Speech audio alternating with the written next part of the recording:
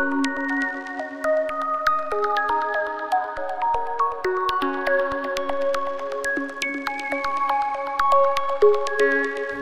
the early days in the crib as a chemist, you learn how to generate molecular orbitals for a simple system like H2. Each side of the MO diagram has a 1s orbital.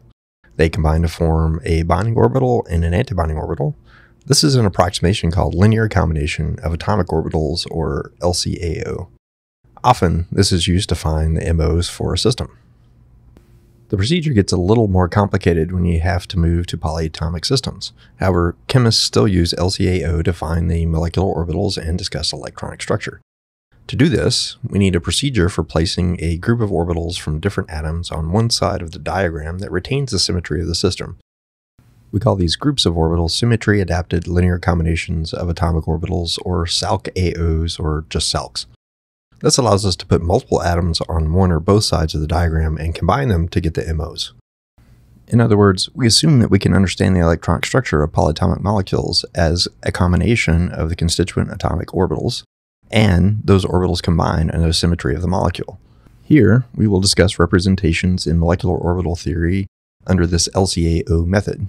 In many systems, but not all, we have a central atom that resides on the point where all the symmetry operations meet.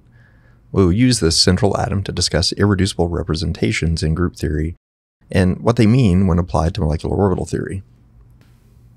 In this video, we will assume some familiarity with group theory. Really, all you'll need is what is in our previous video on the topic, finding symmetry operations and assigning point groups. As you probably already guessed, you'll need some familiarity with atomic orbitals and molecular orbital theory. We divide the problem of drawing MOs for polyatomic systems where there is a central atom into two parts, finding the irreducible representations corresponding to the valence orbitals of the central atom, and finding the representations for the orbitals of everything else.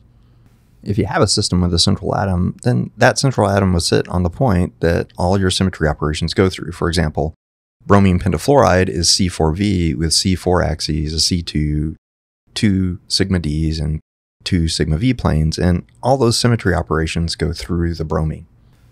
Using our BRF5 example, we will write out the molecule with appropriate axes.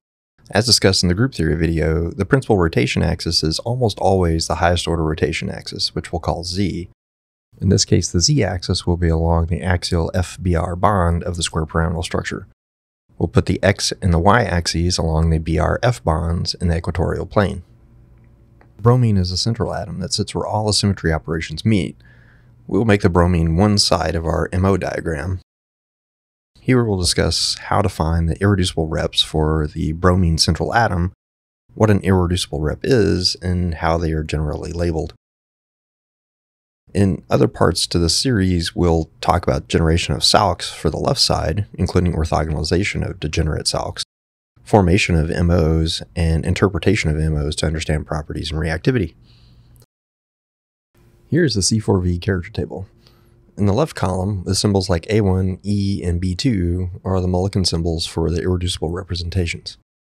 So what's an irreducible representation? It's a mathematical construct that stands in for an element in the group theory problem you're trying to solve. In other words, it depends on the problem. For MO theory, the irreducible representations stand in for orbitals, either atomic orbitals or SALCs. A couple of things about irreducible reps. All character tables are square matrices. There are just as many irreducible reps along the left side as there are classes across the top. Irreducible reps can have different numbers of dimensions, things they represent. For three-dimensional objects, the irreducible reps will generally be 1, 2, or 3D. How many dimensions the irreducible rep is can be found under identity. So in C4V, A1, A2, B1, and B2 are all one-dimensional. The E irreducible rep at the bottom left in the character table is two-dimensional. The irreducible representations are orthogonal to one another. Mathematically, that means for two irreducible representations I and J, summed across all classes R, the number of operations in the class G times the character, which is usually given the symbol chi, in the ith variable, times the character of the jth rep is equal to 0. First, what is G? It's the number of operations in the class, so the coefficient for the class. We will often use the Greek letter chi for a character. The equation has chi I r and chi j r. Let's assume we're going to show that A1 and B2 are orthogonal. Chi A1e equals 1 and chi B2e equals 1. Under C4z, the character for 1 is A1, and it's -1 for B2. Here's the full equation where I equals A1 and J equals B2.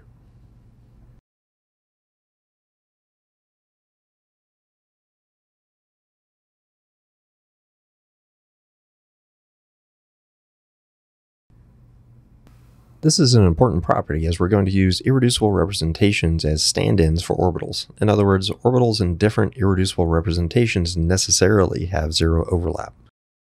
The Mulliken symbols are a shorthand description of the irreducible representation named after Robert Mulliken, who won the Nobel Prize in Chemistry in 1966 for the development of molecular orbital theory. Here, he is third from the right in the back with other notable scientists including Werner Heisenberg, Paul Dirac, and Frederick Hund. Mulliken's MO theory was, and is, incredibly influential in chemistry and all but replaced valence bond theory by Lewis, Pauling, Coulson, and others. There is a bit of a resurgence in what I'll call hybridization theories, which we can hopefully discuss in other videos. Mulliken symbols are assigned using a few rules. The dimensionality of the irreducible representation is given by the main symbol capital A, B, E, or T. A is for a single-dimensional representation and symmetric with respect to the principal rotation axis. B is also for a single-dimensional representation and anti-symmetric with respect to the principal rotation axis. E is for two-dimensional representations, and T is for three-dimensional representations. A subscript 1 or 2 means that the representation is symmetric or anti-symmetric with respect to perpendicular C2 axes, or if lacking this, with respect to sigma V. Primes or double primes are used to indicate that the representation is symmetric or anti-symmetric with respect to sigma H.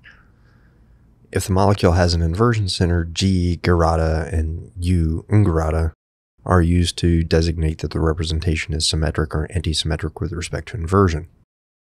So looking at the simple C4V character table, we can look down the column under the identity operation, E. There are 4 different irreducible reps with +1 and 1 with +2. The dimensionality of the rep is always given under identity. Under E will be how many things are in the representation.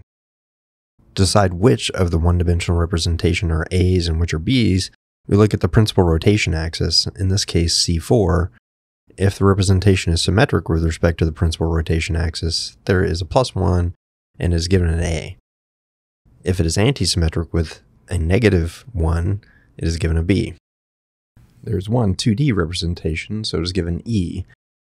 Since there's only one 2D rep, we don't need to put anything except E to make it unique. So now we have 2 A reps and 2 B reps, and we want a different name for all of them.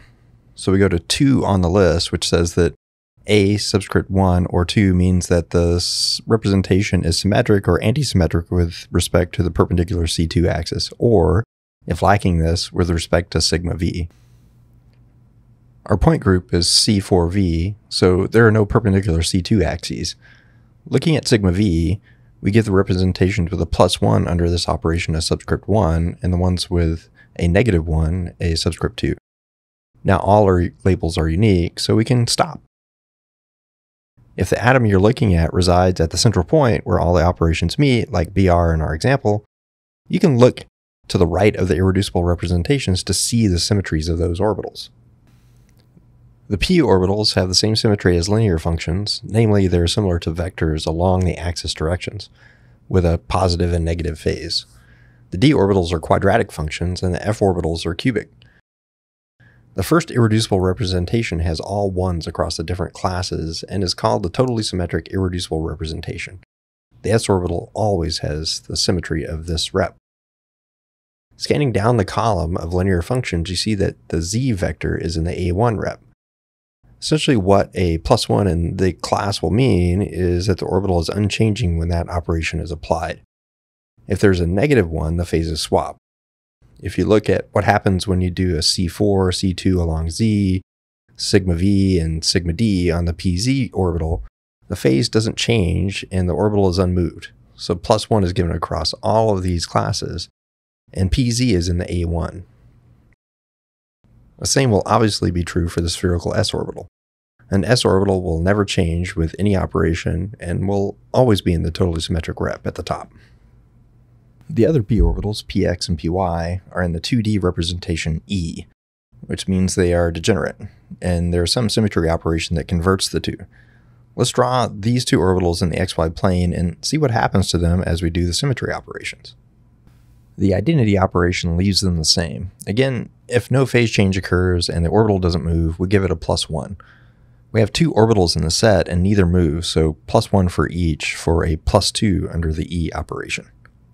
There are two C4s. For any functions, operations in the same class will do the same thing to the functions. In other words, it doesn't matter if we look at the C14 or the C34 along the z-axis. During this operation, both functions move into the other, px moves into py, and vice versa. When this happens, we give those functions a 0. The next operation is C2, which leaves the p orbitals where they are, but inverts the phases. Because of the phase change, we give each orbital -1, so -2 overall. The sigma v operations are along the x and y axes. The character will be the same regardless of which plane of symmetry we look at, so let's do the one along x. The orbitals along the mirror plane doesn't move, but the py inverts its phase, so one orbital gives a +1 and the other -1 for overall 0. The sigma d operations are between the axes, interconverting the orbitals. Since the orbitals move, the character is also 0. For the central atom, we've looked at the irreducible representations that correspond to the valence orbitals on bromine, which look like this. For every main group element like bromine, we only have one s orbital and 3 p orbitals in the valence set. There was a time when chemists proposed that the heavier main group elements could access d orbitals, but scientists working in the field threw that idea out in the 80s with parachute pants, mullets, and leg warmers. Any of those things are more likely to make a comeback than d orbitals in the main group bonding. Why are the symmetry labels for the orbitals useful? Since the irreducible representations and the orbitals they represent are orthogonal, in order to overlap, two orbitals have to be in the same irreducible representation. Two orbitals being the same irreducible rep is necessary but not sufficient to show overlap. In other words, if two orbitals are in different irreducible representations, their overlap is precisely 0. If two orbitals are in the same irreducible representation, they could still have 0 overlap, but it might be non-zero. For example, take two atomic orbitals pz and s on the bromine. They're both A1, but all orbitals on the same atom are orthogonal with 0 net overlap. The amount of constructive and destructive interference exactly cancels. Even orbitals in the same irreducible rep and on different atoms may have no significant overlap, perhaps due to being too far away. Let's quickly look at a couple of transition metal examples and assign the valence orbitals to irreducible reps. Here's nickel tetracarbonyl. If you go through our point group assignment flowchart, the compound is not linear. It's not in a low symmetry group. It has a C3 axis. In fact, it has multiple C3 axes that are not coincident. So we're in a high symmetry T group. The mirror planes contain the C3, so it is in the TD group. The TD character table looks like this. In the valence shell for a transition metal like nickel, we have 1s, 3p, and 5d orbitals. The 1s orbital is always in the totally symmetric rep, A1 in this case. Looking down the column at the linear functions, you find that x, y, and z are all in the same irreducible rep, T2. So px, py, and pz are degenerate in TD. For the d orbitals, we look down the quadratic functions. The orbital we usually call dz squared is actually 2dz squared minus x squared minus y squared, which appears in the E irreducible rep as a degenerate orbital with dx squared minus y squared. The other three d orbitals, dxy, dxe, and dyz, are together as a set under T2. We have managed to assign all 9 valence orbitals for a central nickel in a TD system. As one last example, let's look at cobalt hexachloride 3-, which we found had octahedral symmetry in a previous video. Here, we can assign all the valence orbitals from cobalt by looking at the linear and quadratic functions, which gives us this.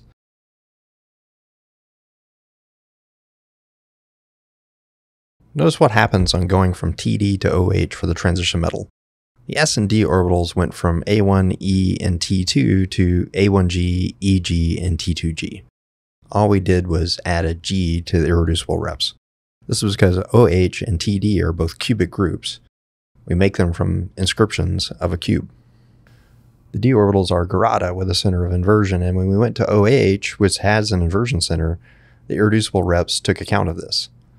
On the other hand, p orbitals are ungerada. Their phase changes on inversion. So we add a U to the label going from TD to OH. In this video, we try to give you an idea of what a representation is, at least in the context of MO theory. And we found the valence orbital symmetries for a central atom. In part 2, we will discuss how to form symmetry-adapted linear combinations to overlap with the valence orbitals on the central atom. If you enjoyed this video and want to support future videos covering topics like this one, please subscribe to our channel and give us a thumbs up. We make these videos for fun and as a way of interacting with and giving back to the community, so we greatly appreciate your support.